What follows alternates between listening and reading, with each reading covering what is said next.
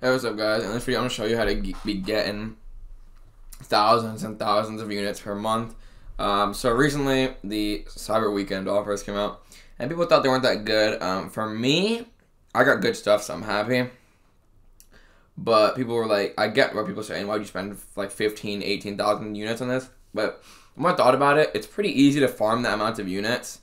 Like, by me not getting the offer, I'm just kind of losing. Even if it's not, like, the greatest offer in the world, it's still worth picking up.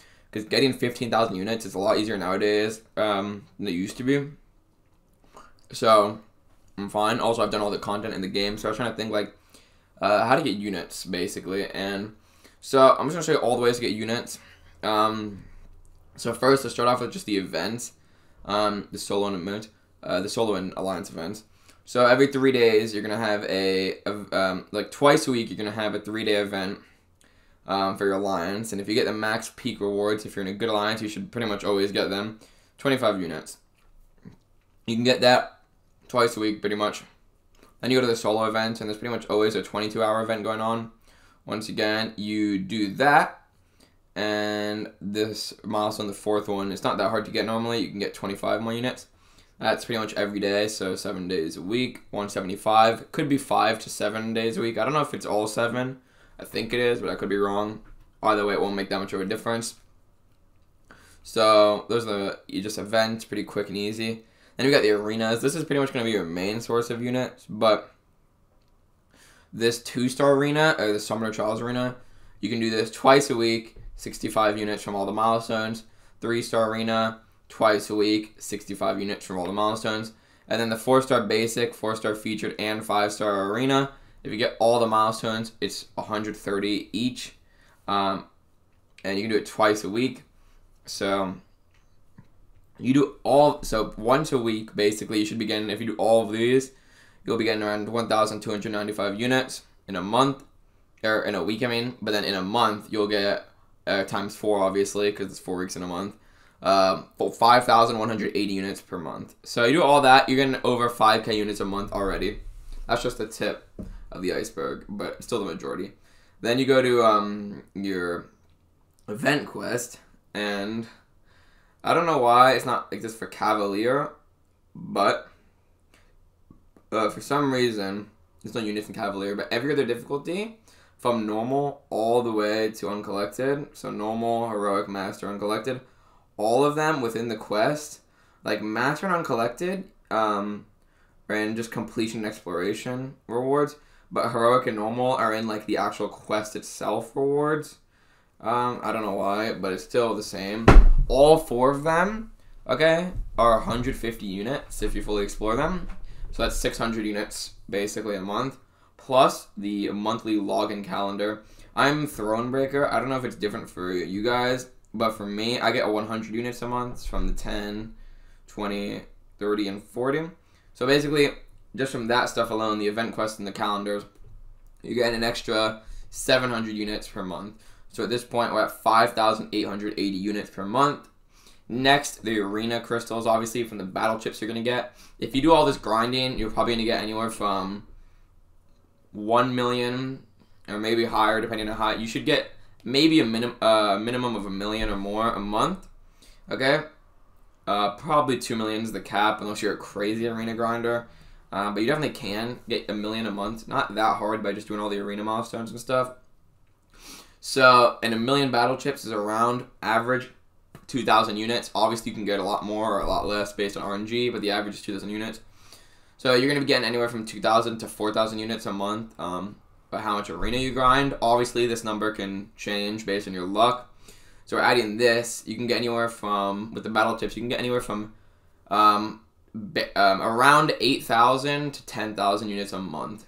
So that's just crazy, just from like doing arena and the event quest and getting the battle chips. Next, we're going to go over a variable that you shouldn't really rely on, but it can happen, like next month for example. We get a new variant, okay, and new act content. This recent variant, I did the math, from the variant difficulty, all of them together from the quest, you get 360 units, and then the classic difficulty, you get 150 units. So that together is 510 units. And then the new story chapter, if you look, we're getting 7.1, for example, next month.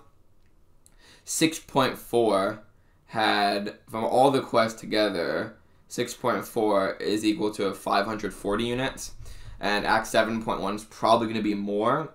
So minimum 540 units from next month from just the story quest. Unless they really screw us over and give us less units, which I can't see them really doing, but I don't know. So with that being said, as long as they don't change the values lower, we're going to give it at least 1,050 units next month from the variant, classic difficulties, from the new variant, and from the new piece of story content.